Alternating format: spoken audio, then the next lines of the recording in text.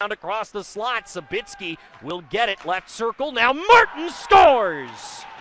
Griffin Martin puts that one in, might have been tipped in front. Van der Veen into the zone, wrist shot save, Morin, and there's no rebound. Whitney, Gamble again. Whitney, slap shot, scores!